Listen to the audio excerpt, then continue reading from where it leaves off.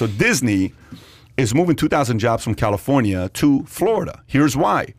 One of the great things about America's 50th state federal system is that people can vote with their feet in response to different policies. The Walt Disney Company is the latest business to plan to move some operations out of California in favor of a lower tax state. Disney will move 2,000 jobs from its California headquarters to a new campus in Florida. In a letter to employees, Disney executive Josh D'Amaro explained that the decision to relocate the jobs is partly due to Florida's business-friendly climate. The California Policy Center has documented an extensive list of celebrities and enterprises to leave the state due to its high taxes and unfriendly business climate. This includes major corporations like Hewlett-Packard, Oracle, Palantir, Dole Food, Nestle, Toyota, and many others, moving thousands of jobs out of California. Notable celebrities and entrepreneurs include Elon Musk, Joe Rogan, Ben Shapiro have left the state in recent years as well. Thoughts? It's just like everything else. You know, it's a slow trickle of negativity in California. And when this all first started 5, 6, 7 years ago, when the country started to get divided, I thought, you know, no way. This is the United States. We're going to rally. I can't see this lasting forever. Things are going to turn. But you know what? It's just like everything else. A celebrity here, a company there, Disney 2,000 employees here. And I drive around LA right now, Pat. You won't even recognize it for what it was when you moved to the United States or even right before you left. It's the deterioration of everything. It's ugly, okay? There's no pride in keeping up the city anymore. There is graffiti everywhere. There's garbage everywhere. Underneath every bridge overhang, there's just tons of trash. Now the Winnebagos are lined up, and you know, everybody is sick of the homeless issue. It's just gotten so out of control. For me, I'm going to myself, okay, what is going to be the tipping point for me? And here's what it is. I've decided, I think I know what it is for me. It's if Antifa comes starting to do what they did in Portland. If they turn LA into their next battleground, I will run from that state very, very, very fast. And I'm a little worried because they've already had a few little battles and things going on in LA already. But, you know, this is just another example. And you can't get more powerful than Disney sending out a statement that says Florida is business friendly. Mm-hmm. I mean, every single word in that statement was calculated, and they were sending that missile. And they'll send more. They'll send more. This is the first wave of them going out there. But, you know, they have a little issue in Orlando because there's no housing. So if they send 2,000 people to Orlando, there's very little inventory for houses. They don't have enough new homes. They don't have enough houses for sale. 40 minutes out, 40 miles out. And by the way, traffic in Orlando is getting bad. It's not like it used to be 10 years ago. So that's the other situation that we're dealing with. But I mean, look, that's a big deal. 2,000 Disney employees moving to Florida. I really wouldn't worry that much about it. I think Meet Kevin's going to organize the National Guard to come in and force people to stay. So there's that. It's going to be forced non-relocation, but friendly. Look forward to your 7 corny response videos to that one, Gov. But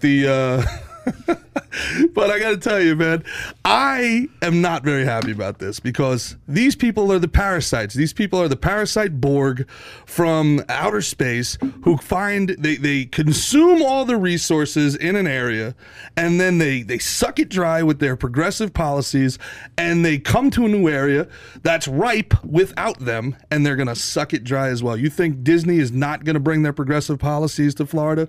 You think they're not going to bring their financial influence to the political system? I think they are. They already have them here. They've got 100,000 employees already here. 2,000, 5,000, relocate the headquarters. Let me, and they may, and it may happen, right? But you have to also sit there and ask the question, why are we leaving? Why are we moving, right? Why are we leaving? Look, I still remember Giovanni Hojet. It's a street I was born on. I still remember Jam Hospital. It's the hospital I was born in. I still remember Gulbenkian. First 5 years, I went to Gulbenkian. It was an Armenian school. I still remember the Assyrian church I used to go to. I still remember going to Esfahan on vacation with my family. The only vacation I went on with my mom and dad. I still remember Esfahan. I still remember going to Bandar Pahlavi and driving by Rasht, which now they've changed the name to the city, and we'd go there and have caviar. I still remember Damusik, Hushang. These are all friends and family. I still remember every one of these guys. It's still in my blood. I am from Iran. I love the culture that we had during that time. Armenian, Assyrian from Iran. Till today, it's in my heart. Every single time we think about Iran, we ask, why did we leave? I couldn't say anything.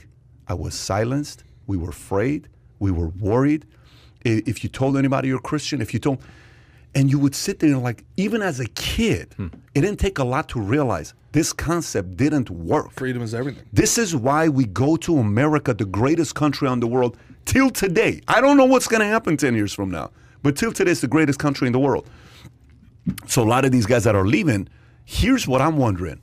If you've ever read the book by Bob Iger, what's the book called, Kai? Bob Iger's book is the Ride of a Lifetime, right? He talks about how he's sitting with Murdoch, I think is in the book. Is he sitting with Murdoch and he's talking about the fact, Murdoch asks him, so Bob, any plans of running for office? And Bob's like, oh no, I don't want to do anything like that. And he says in the book, I was thinking about it, but I couldn't tell him. Because what if Fox News goes out there and finds out that I want to run, what they would run with it? I wanted to run. And he wanted to run as a what? As a Democrat. And governor, wasn't he thinking right away? No, he wanted to go straight to President? presidency. Yeah, straight up to presidency. He's a Democrat. He talks about why he's a Democrat.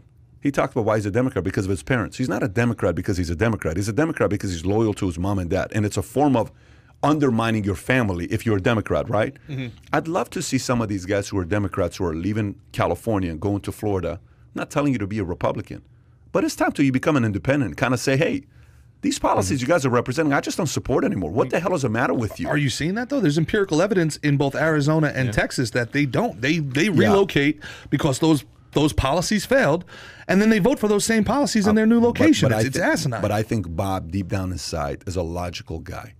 I think the only reason a person wouldn't is pride, ego of saying you were right.